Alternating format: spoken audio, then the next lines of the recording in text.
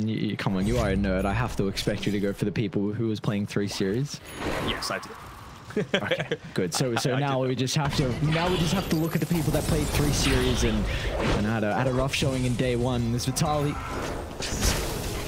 Based on the tower. I mean, Axe is going to be a difficult man to kill. He's got phase boots coming out, but you know who is not difficult to kill at all is Guarding, especially with his on strike once again. What an ideal team for the Exort Invoker, and he might have another open key. The only thing holding him back is this on strike cooldown. Now, with the Mortimer kisses though, crit. Artillery is getting rain straight on the heads of the Shadow Shaman. They even have Analog starting to TP into the area as well, so the extra damage might catch Nightfall off guard. They're going to be off with the Remnant. Another jump on forward, and Nightfall is well and truly okay. Flyers can act as a bodyguard just in case they go on for more. And the trouble already completed. Yeah, well, it's on cooldown at the moment, so it's not too bad. If you make one mistake, it's okay, we let it go. Arteezy just pump faking Requiem. Look how far away Arteezy is from anyone else, and now Crit will join. Not at all. Sunstrike's there. Let's see if they're going to be able to blow up Arteezy. Without the Mortimer kisses, they'll be lacking the damage. Maybe with Lumière waveforming into the middle, but Arteezy finds an opening for the Requiem, and it's going to send them instantly packing. The fear preventing the attribute shift.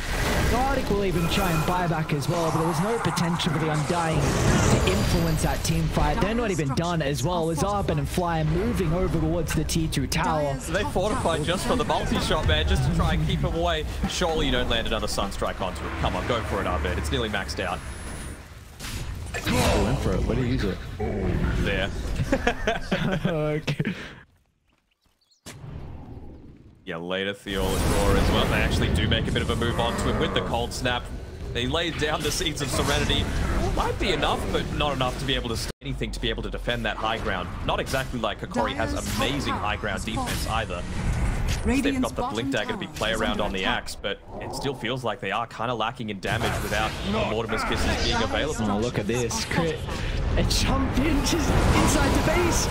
They have 0 cares in the world, Evil Geniuses, and I do not blame them with 11,000 net worth lead. Maybe the turnaround's going to be there though from Analog. Look at the AoE damage coming up. Around the vision, Crit's there with his Blink Dagger, so it's going to require a huge wraparound. So good little responses coming through from Hokori to exactly what EG are looking to expect for them. Engagement. Ooh, Lumière. Be cautious, the rest of the team though. Smoke's gonna pop as well. Vitaly gets a jump. Alright, easy. That's a great start. Can they get anything more out of Lumière though? Because the right side, they're onto Lumière. Shackles in the Sunstrike, getting rid of the Morphling. They've also caught out Abed though. They're gonna try and move their attention to Nightfall. They're also in a little bit of trouble at the moment. Even without the cause, Nightfall, here's the one that still can start to rack up the damage if the Spiderlings are nearby. They don't have a response to the insects. Triple kill for Nightfall. And now we can even look to go for the Snapfire as well. But the TP out will not even keep kill count. Something crazy. I mean, it was a ridiculous game, and somehow that game got pushed to the later stages. Sorry, EG versus LGD. I think I said OG. Yeah. It was 17-0 at one point. Yeah. And that game, 50 minutes?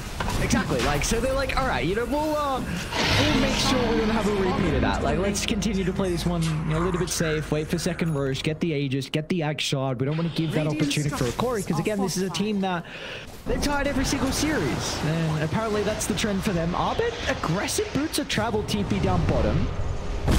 He never cancel the TPs at the moment. Turns the blow out Thiolicor, and an easy 1-2 punch with even Arteezy stepping in. Quite yet level 18, but he doesn't matter. He's very rare that he's using the reference anything other than just the fear duration. The damage seems like secondary to him.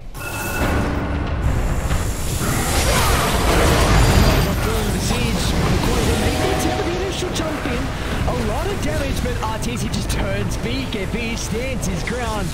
Good luck killing this man. Well, they will not be able to, as even a Requiem's going to be casted as well.